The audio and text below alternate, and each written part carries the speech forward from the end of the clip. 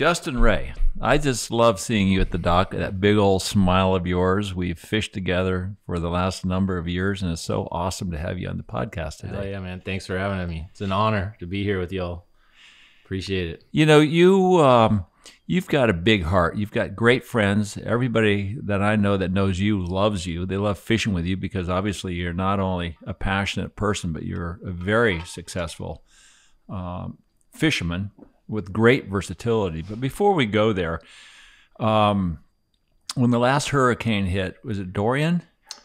No, it was Irma. Irma, the last one, yeah. You guys came around, you know, with chainsaws, helping people, delivering food.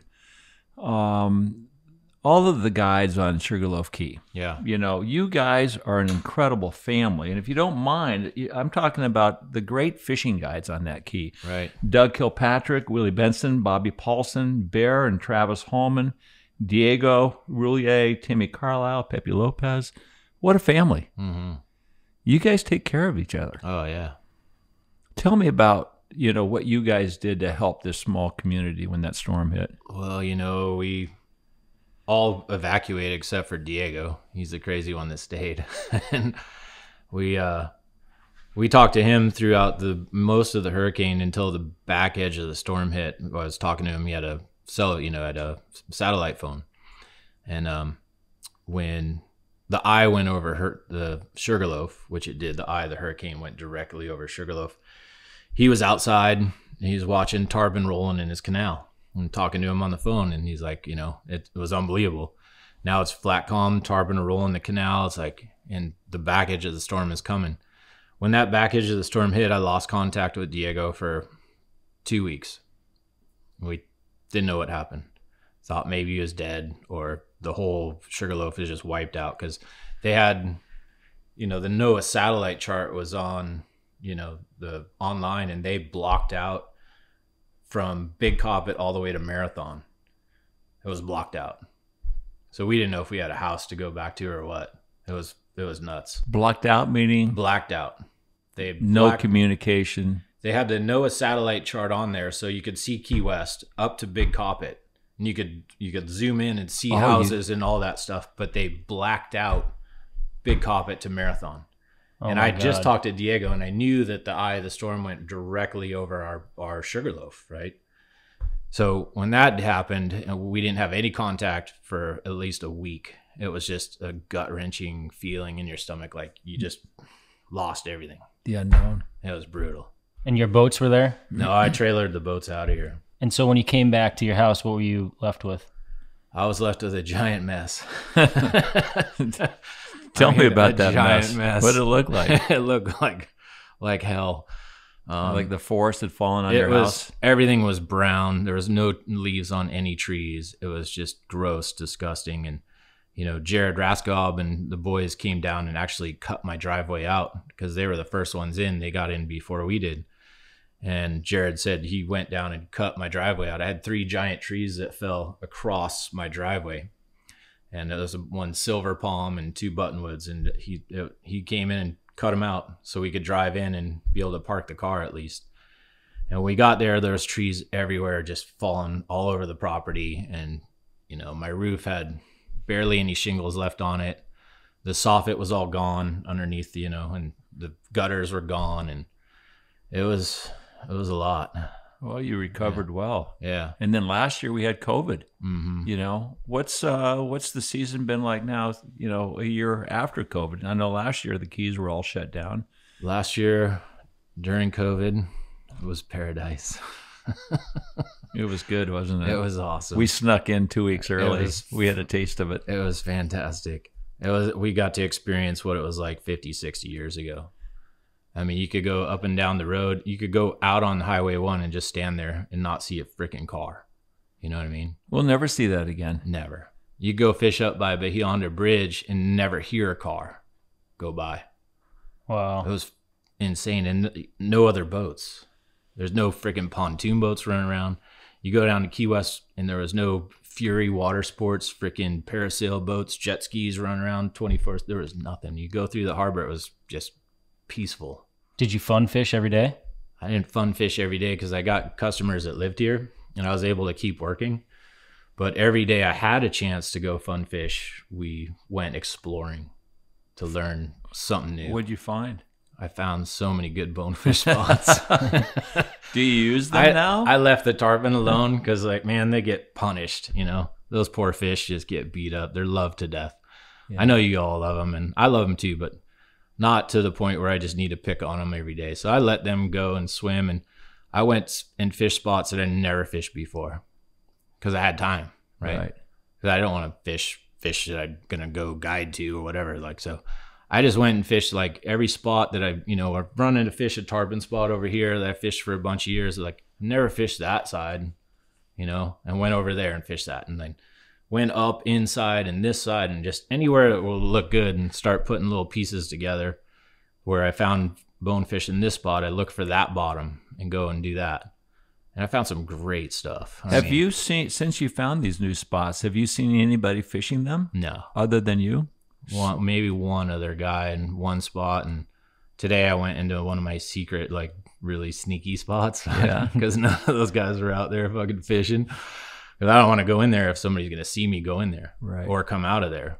But today was just windy enough. I got to go in there and it was fucking loaded with bonefish. Good for you. It was loaded. It's so deserving of somebody like yourself who has been here for a long time, and we'll get into that. But to have these little nuggets in your pocket that you can keep for yourself. Great. But I find that you've got to be very careful as to when you fish them. Otherwise, it's gone. Look, I mean, there's been plenty of, years running out of Sugarloaf Marina where I purposely didn't fish spots because I knew other guys were coming out. And then, you don't want to be seen. All of a sudden, they see you there, and then they're there. Yeah. Well, we were talking about COVID a year ago. I'd just like to, throw some love out to Travis Holman. Yeah, absolutely. Everybody who's watching this, Travis is a great guide, a brother of Bear. My neighbor. Yeah, your neighbor. I mean, he's in an praying induced for him coma. every He's day. been in the hospital now for like 3 weeks, right? Yeah. Well, staple of the community for a long time. Yeah. Well, here's to Travis. It's man. Yeah, and the whole family. Yeah, for sure. Tell me about your family, Lauren and Ryan. Oh God. Is that a good oh God or a bad oh God? Well, the little critter getter is not so little anymore. He can pick you up. The camo kid. The camo kid grew up. I pulled that picture the other day. It's so cute. You guys both have your red pants on and your camo shirts. Right. He's big now, and he loves being on the water. His favorite thing right now is spear fishing. So we've been going out spear fishing because the hogfish season opened, and you made me drive out to Marathon over the weekend and get him a reel for his spear gun. And that's good. So he's got the bug. Oh, he's good at it. He came up with the biggest hogfish the other day. It was like 20-inch hogfish. I'm like, nice, dude. So more so than fly fishing, he's gravitated towards spear fishing. Yeah, because he can't hear me yelling at him, I think, underwater. Talk to me about your dynamic with your son fishing with him. Because Nikki and I have. He's the only person I fish with now. That's such a great relationship watching you all fish, and I had an opportunity to fish with you when you're 17, I think. Yep. God, that was some of the best days of my life. I mean, you hooked your first one in the flats and that day, and that was fun. And then you took him diving. Yeah. I went diving. Well, we went offshore. Went off, got tallfin. And then we went diving. Shot hogfish. Yeah. Then went to Lukey. Oh my God. Shark almost took my fucking foot off. Help. I'm like, what do you want me to do, bro? Swim. Shark is circling him. You were the one chumming up the groupers and a shark came. Oh, well, that's what we do. That was funny. How did you get into the sport? Obviously, you've brought Ryan into the game. Teaching my son how to fish and appreciate the outdoors at our backyard that we live in has been the best. It's one of my best accomplishments is watching him grow up as a fisherman. And what's really cool is watching him teach his friends what I've taught him. And he's super patient, and he teaches his little friends like how to do this or do that. And he's super good, and he learned it from me, which is really cool. And I get to pass that on to him. That's one of my biggest accomplishments, I think. When I was, working with Nicky when he was younger, once I realized he was connected. Yeah. If he wasn't connected, I would have been more generous and kind and easy, because I Right. want him to, stay in the game. But once I realized that the hook was already embedded, Yeah. I was getting a little bit stern with him, like a mentor. And he used to say, "Dad, why do you have to fucking yell at me?" I said, "Look, you want to learn fast or you want to learn slow?" Exactly. I'm no longer a father-son relationship. Mm-hmm. And I think you can appreciate that now. But I was used to say, "Look, don't drop that rod tip. You got to stop it," know? And then he couldn't remember a knot. I'd showed him how to tie like 6 times. It's like, okay, you tie that knot on, or you're going to get back here and pull me the rest of the day. Those are the type of conversations we used to have. Yeah. What do you remember? I mean, stern's a nice way to say you were an asshole to me. Hey, that's kind of how I Did you am. learn fast? Yeah, I did. But Okay. That's how I am with all my guys. Like you're here for 5 days. Let's get that shit over with the first day, right? You're not gonna fuck up the rest of the 4 days. Let's get it out of the way. You did that wrong, this wrong, and like let's fix it now. Because at the end of the 5 days, that's it. You're gone for another year, right? So you want to learn quick, take advantage of all these shots that you're gonna get the next, all of them from here on out. So you kind of have to be in a way. What happens when your angler gets nervous knowing that you're going to be leaning on him? Do you have a tendency to feather it? Or stick with the pressure? So permit fishing, a lot of times I go, well, here's a Jack Crevel. He's like 30 feet right there. See if you can hit him. Why don't just do it? And they make a perfect shot. The freaking fish eats it, and they're like, Nice permit. I'm like, hey, nice permit. Like, what? That's a great. Then they get nervous again. I was like, fucking. That's a great bait and switch. So it's mental. Mostly it's mental. All mental. Yeah. Yeah. I fish guys in tournaments that could cast, from here across the street, and you get them in a tournament and they fucking forget how to cast. It's like, what are you doing? And it's just all in their head. You know what I mean? So what makes, in your mind, what makes a great angler? One that can just slow everything down in their head and just make the cast. Just treat it like another target, right? If you just treat every fish like a target and just slow it down and make a good cast, you're going to catch a lot of fish. But when they get all jacked up and freaking drinking Red Bull and shit on the boat, and like, I want it so bad. Right. Then they fuck up. Yeah. It's interesting. I was playing golf with Darren Clark. I love Darren. Darren's Yeah, I had him awesome. on the boat a couple of years ago. He's fantastic. He's a permit freak, Permit isn't he? freak. Yeah. We were playing golf together, and I, asked him, "What do you tell your pro-am partners when they get really nervous and excited, or when you have to make a big putt to win a major?" He was saying that I would really try to work on my breathing, where it might take 10 seconds for one breath, and be conscious of breathing, which I think can translate to fishermen. Absolutely. Just slow it down. And I notice too that whenever I do something poorly, I get too quick, whether it be a backhand cast or a swing in a golf club. I get short and quick, a putting stroke, short and quick. But especially in fly casting in the wind, you've got to develop that backhand cast. And if you're quick, you get halfway, and then when you come forward, there's no rod bend. Yeah. Anyway, for our audience, Yeah. 10 Breathe. seconds, breathe. Take a Breathe, second baby. and breathe.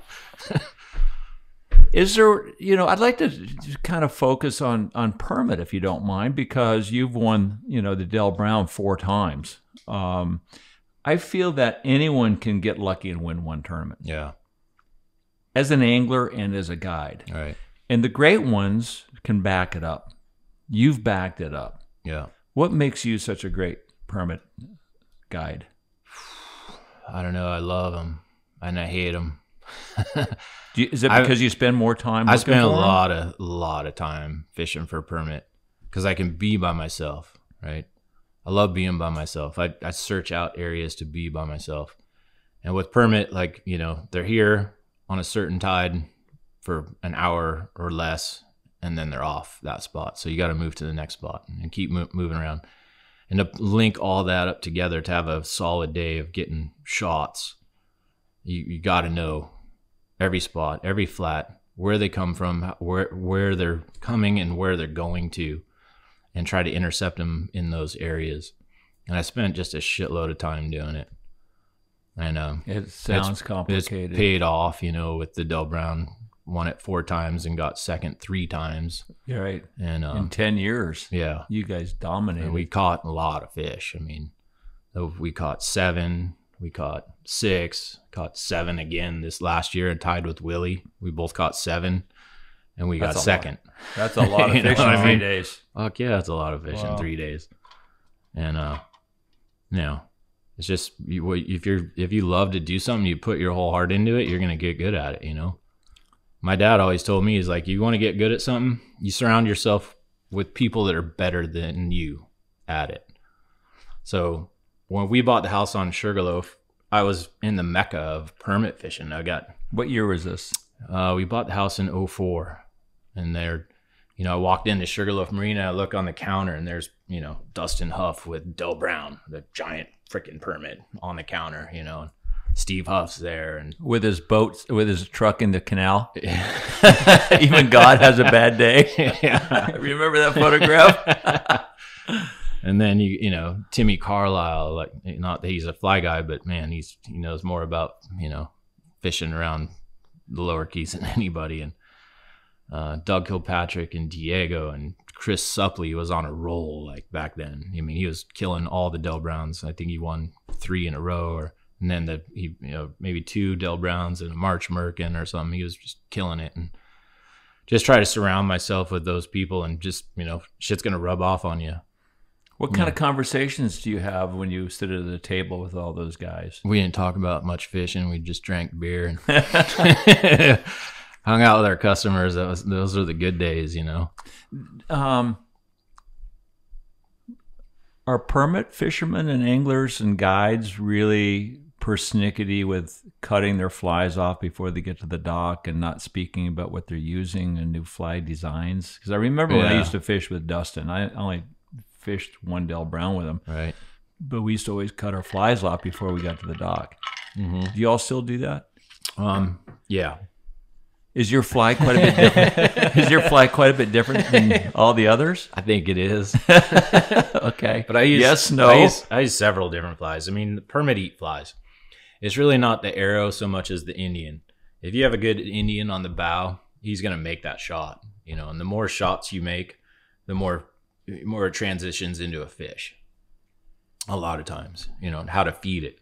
The guys that are really good at it, like, they can see little things that other guys can't. And if I'm on the back of a boat in a tournament and I got to tell you where the fish is and how to fish it, we're already done. We're toast. Chance. We got no chance. So the guys that are really good, like, Greg Vincent and now Jose Ucan, those guys are badasses. They can see, they can cast. I mean, you just say 10 o'clock, 80 feet, you got them. Yeah. And half the time I don't even have to say that. He already sees them, Right. Like the Jose I'm fishing now, he fucking guy can see hey, Joss, 400 feet out there. You see him tailing? I'm like, no. Like, where does that with me? Where? 5 minutes later, I see it. I'm like, holy, how far? Like, but I'm looking in here, right? Here's my area. And he's looking way the fuck. But he sees him good. Right. Is there any guide you converse with and talk about improving the game and what you guys can do better as guides? And I don't really talk to other guides very much. I live in a bubble, man. I put the boat in my neighbor's backyard, and I don't go to the marina no more. And I just do my own thing. So I talk to my customers a lot about it on the water, Have you become a recluse? I don't think so. I still like hanging out with people, but I just over beers. Over beers and stuff. The water has gotten so crowded, and just there's so many people and so many eyeballs out there. If you get on a good fishing spot, you almost feel like you're always looking over your shoulder going, fuck, I hope nobody sees me in here, Right. Because I know they're going to be sitting here the next day just because they saw me. I'm a pretty easy target. I'm fucking 6'4" and, right. 230. So I was like, hey, there's Justin.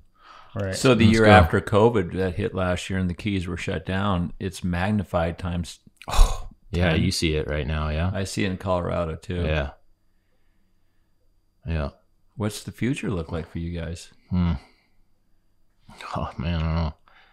I'm going to keep bone fishing during tarpon season because nobody's seeing me.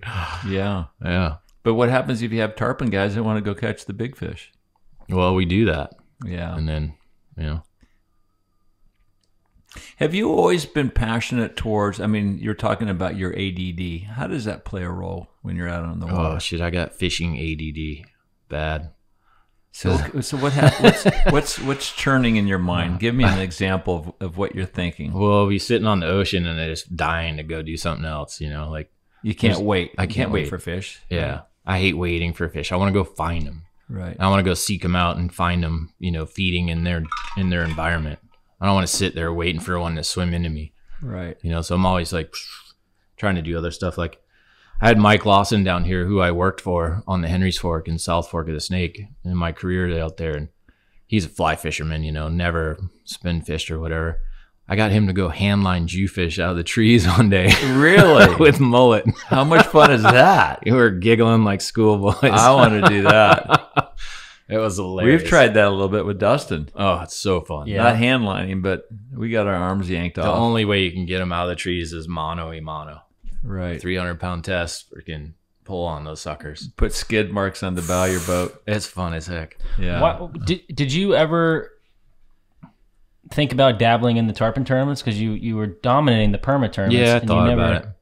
You did. But like the whole time you're all doing the tarpon tournaments, it takes pressure away from here. So I get to run my program. I get out there first, or I can run out to the west or do this or that. It just seems like I get a little bit more secluded, Right. because y'all can't run so far in a day. Like I know where to go and have it to myself a little bit. Right. And I've always appreciated that. I thought fishing the tarpon tournament, you're going to go up there, you're going to run your truck up there, have to launch at the Lorelei, run all the way back down here to my area where I fish. Now it's going to be crowded, and then I got to run all the way back up there and then come home and then do it all again for 5 days for not that much more pay. It's like, man, I'd rather have a really good customer that appreciates it and we can go do our own thing. And at the end of the day, like putting more money in the bank and don't have to deal with all that shit. Right. Yeah, no, I get it. Right. No, It's not so much of a priority. Nah, not really. Yeah. But you still want to continue in the permit tournaments. Yeah, I'll do it for a little while longer, maybe. I'm kind of Do you feel any burn coming? feeling, no, not burnout, but just, I don't know, I'm just not that mad at them anymore. It's not about tournament fishing that much anymore. It's, Well, you've proven yourself too. yeah, I think, I really wanted to prove myself and be part of the history of the Keys. And I thought, getting my name on that Del Brown trophy would be pretty cool. And, Yeah, no kidding. Del Brown was the man. And Well, it's a great tournament to win. absolutely. Unlike the March Merkin, even though it's a great permit tournament, I too wanted to win the Del Brown because of his name, his legacy. 100%.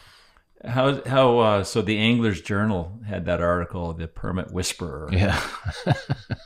What's it feel like to see your face in magazines as It's as a celebrity guide? You know more about it than me. It feels damn good. It does.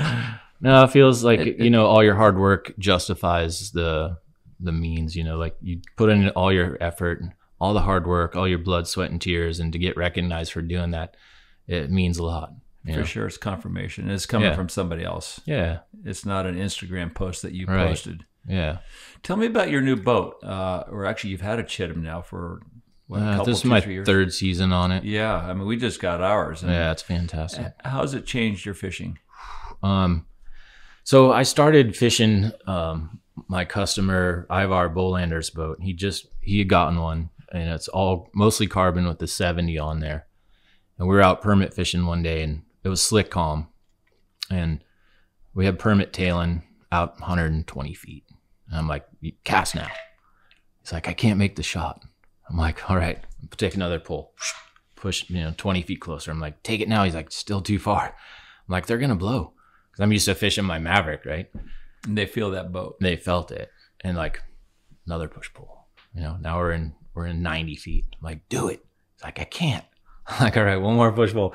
Now we're like 70, 80 feet.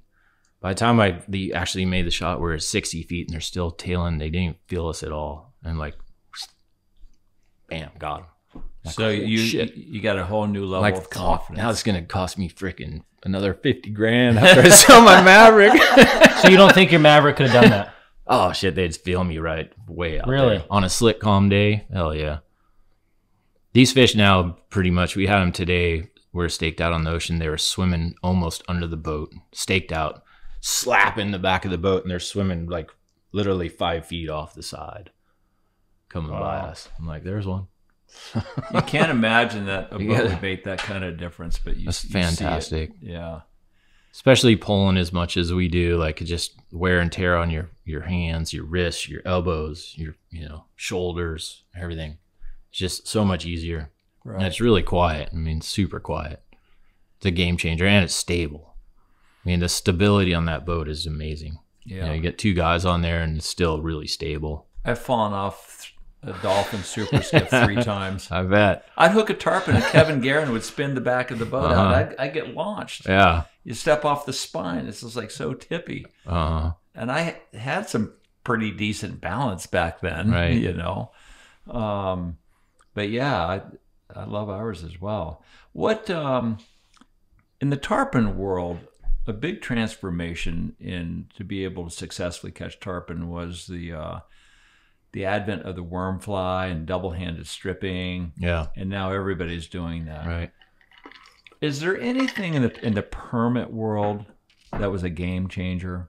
A fly design or anything like that, or a stripping, or reading the fish in any way that would dictate what to do? Waiting. Yeah, waiting's come in handy just because on those calm days, they're so hard to get close to you. Like, the Chittum now helps me get closer to the fish. Every fish is different, a little different, right? I mean, with permit fishing, if they're head down, they're mudding, then you want to use one technique. If they're kind of swimming. And what would that technique be? So, the plop and drop, a crab or something that's going to sink down their face and get down to their level. And strip. And then just like slide it just slow, easy. And that distance is usually like here. I mean, it's just a long, slow strip, whatever. But drop that fly like an arm's length right here in front of the fish. Yeah, it depends on how deep they are and what the current is doing. But yeah, Right. you don't want it to sink down and knock them on the head, but you want it to sink down in their face somewhere they can see it in their plane of vision. And then when they're swimming, which they do a lot now, they don't mud as much as they used to, and then you want kind of a stripping fly to kind of come by them a little bit. More like a shrimp fly. Yeah. Why do you think that is? I've been trying to figure that out for a long time. I think we had a lot of red algae growing on the flats for a long time that really covered up a lot of the turtle grass, and I think it kind of choked out some of the crabs and whatnot. And then after Irma, a lot of that shit blew out, but now it's starting to grow back. I've been seeing it lately, and it's choking out the turtle grass again.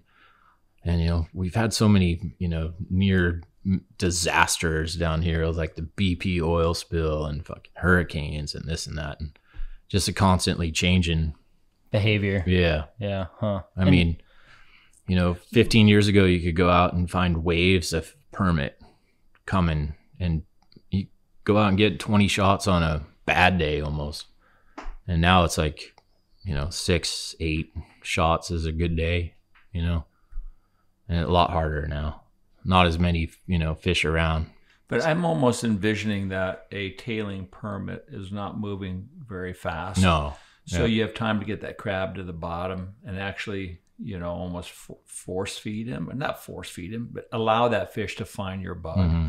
Whereas if the permit is sliding and moving, you bring out the jack of the permit, right, hypothetically, and you put it out there and strip it a little bit quicker. Mm-hmm. Then they can react to what they're seeing since they're traveling. Yeah. Does that make sense? Yeah. I mean, that's what we do in Mexico. I go down there and do a permit camp every summer, and we fish a lot of shrimp down there because the fish aren't tailing so much as riding on the top and moving a little bit. And so we're fishing shrimp real fast, short strips, bump, bump, bump, bump, bump. Kind of like a worm fly? That quick? I've caught them doing the worm strip. Right. Especially the little schoolies, like the faster the better. Put it under your arm and just strip like crazy and get those little guys because they eat it so quick and spit it out. You know what I mean? Where the bigger fish, they'll eat it and you'll get skin on the inside of the lip. Those little ones, you hit the crusher and they can You watch them push it blow it out out. quick as shit. We had a tarpon the other day on the beach. He came up, and I had these guys who own a big ranch in Montana, and they allow us to elk hunt up there. So I trade them, 4 Nice. days of tarpon fishing to elk hunt. And they're kind of newbies, and he threw a shrimp pattern in there, and he's bumping it. And his tarpon came up, and he went like this, like to the microphone, to eat it. And he stopped stripping it, and he went. It's like he yawned on the shrimp. Like, Ducked his head and turned around. Oh, no. All he needed was an inch, just an inch, But it's such a great game we play with these fish. Do you ever see a fish that that you're going to catch before you catch it? Sometimes. And what does that fish look like? Relaxed. And Happy. It's like a tarpon sliding nice and high and happy, slow. Interesting. So happy meaning, I mean, I haven't done a lot of permit fishing, but tail wagging a little bit, like not. When it's blowing freaking 20 out there and you can sneak up behind him, down current of him, and he's laying there in front of you with his tail and he's just working up current. I'm like, this guy's dead. I'm going to get this one. Slide in behind him, being real quiet and just get an angle on it. Just get it up above him just a little and let it come down. Those fish are, those ones are going to eat it. And most of your fly designs are still crabs? Yeah. Shrimp and crabs? Or Shrimp and crabs, yeah. I fished with Jared Raskob on a show recently. It's the first time I've ever seen this. And fishing with Dustin for permit, we've done that before. Fishing in behind a permit that's feeding into the current that's coming, the tide. Hook it around or whatever. But with Jared the other day, we had this really big fish in calm water laid up on the bottom. I've heard this, but I've never seen it. So we're behind the fish, and I've never thrown over the back of a tarpon ever. That's like a cardinal rule, right? Never do, yeah. So he usually fishes clear lines, and I had a ghost tip, which is 9 feet and a 15-foot leader, so I had 20-some feet. He said, throw it right over the top of that tarpon. He's going to hate you for this.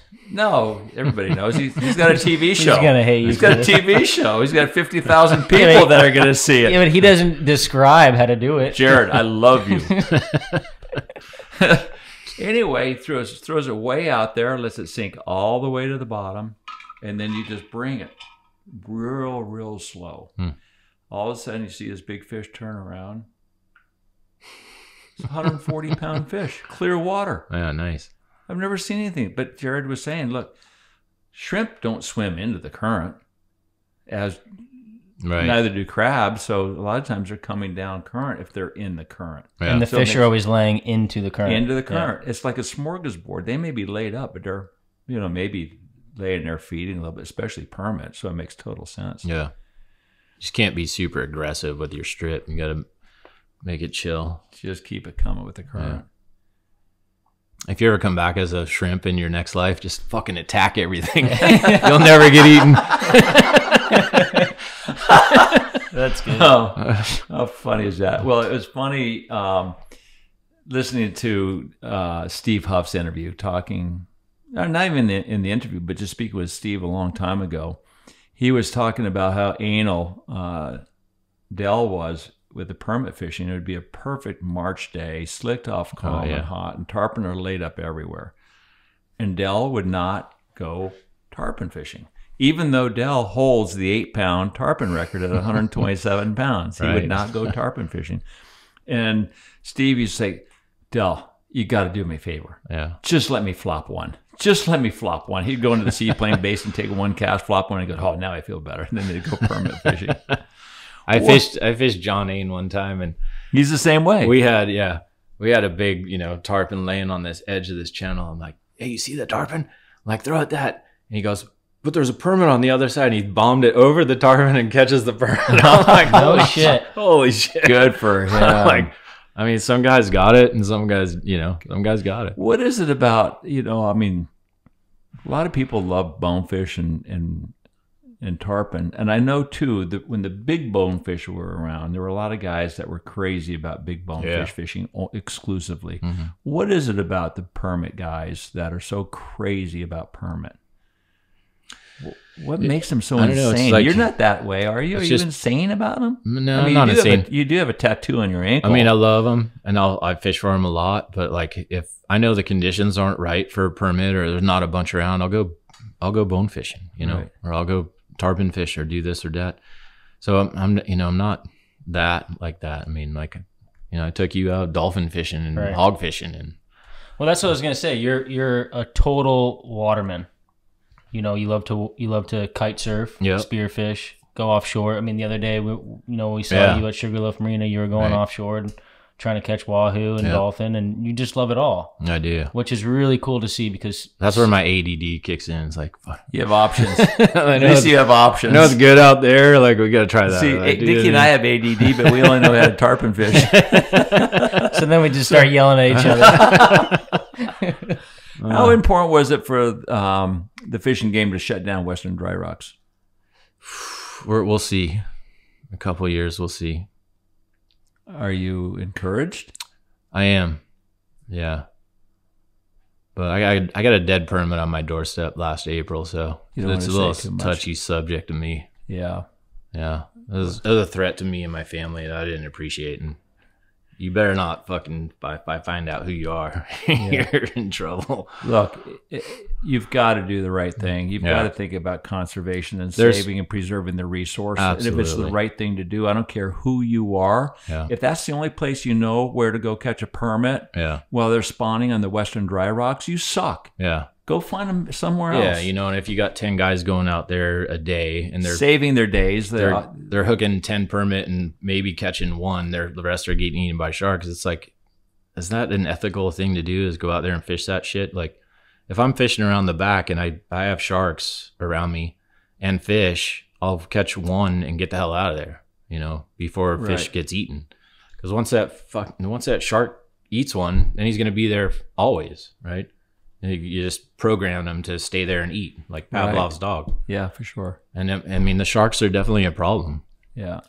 There's a lot of theories out there why they got so bad, but Well, I think the biggest theory is that since we no longer have longliners, collecting them, Yeah. killing sharks, there's going to be an abundance of them. well, that and I heard the BP oil spill, a dispersant they put in the water. Like shortly after that, even the guys up in Vero Beach, like Mike Holliday's, like sharks were showing up after that because it pushed all the sharks out of that area, and now we got them all up here. Oh, no kidding.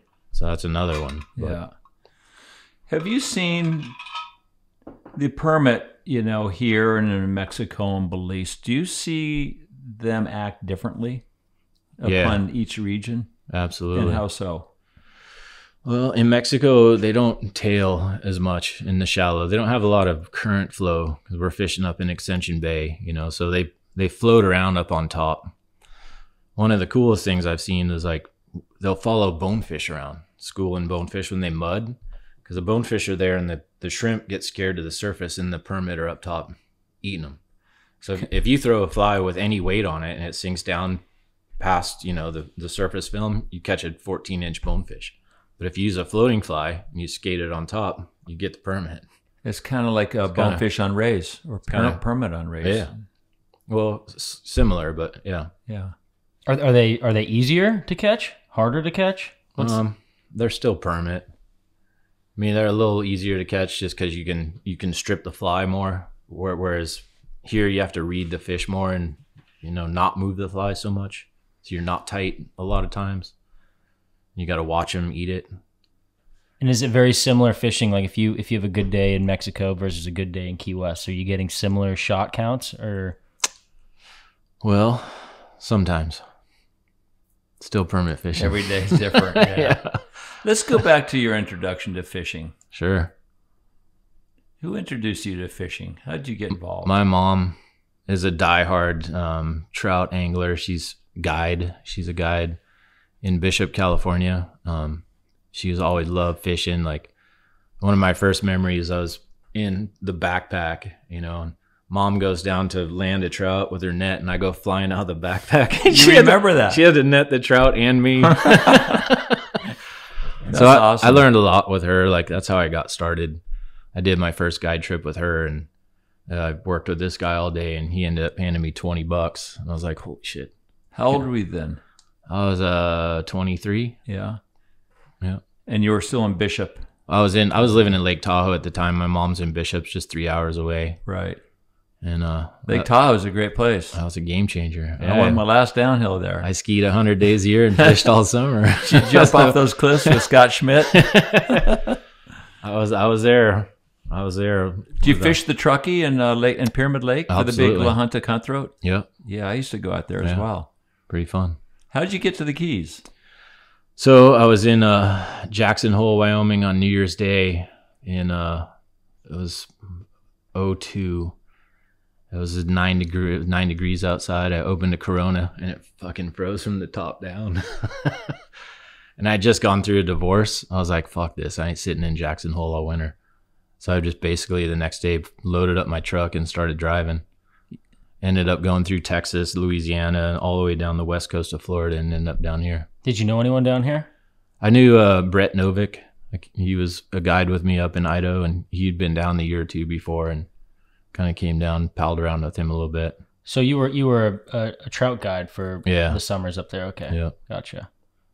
And then getting divorced, I was like, had to do something different. Right. And I met Lauren down here, and that was it. It was Been with her. home sweet home. What do you call a fishing guide without a girlfriend? Homeless. Well, Justin, it's been great having you Hey, on the thanks. podcast. You are a good man. Thanks so much for having me. Cheers. You've Justin, got such great love and great inspiration. Appreciate you. some of the best days on the water I've had with you, and I appreciate it. Thanks, buddy. Yeah, man. Let's do it again. I'd love to. Cheers, bro. Absolutely. Yeah, thank you so much. Thanks, Nikki, Justin. Sorry for yelling all those years. It worked, though. Ryan Ray, I promise I won't yell at you so much. Now that he's got it. Now that he's okay. That's right. Thanks, buddy. Thank you, guys. When I saw it's West Side Story, when I saw it's just alright, when I saw